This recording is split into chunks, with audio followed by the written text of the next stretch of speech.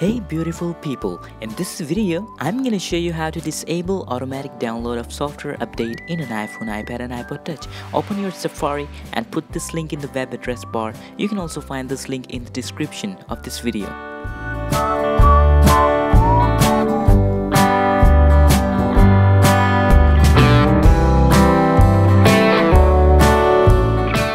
So wait for 5 seconds and press skip ad button to go ahead.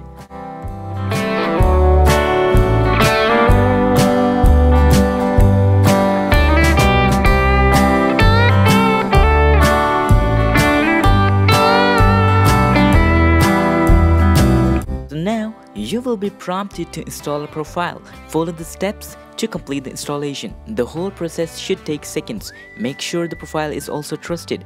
So now, insert your phone password to install the profile and press the install button on the top.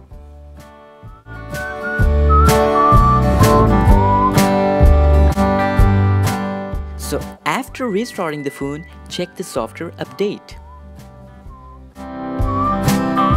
If you already have a pending update showing up on your device, you need to first remove it by navigating to Settings, General, Storage and iCloud Usage and then selecting Manage Storage from under Storage and then locating the pending OTA update and tap the Delete button.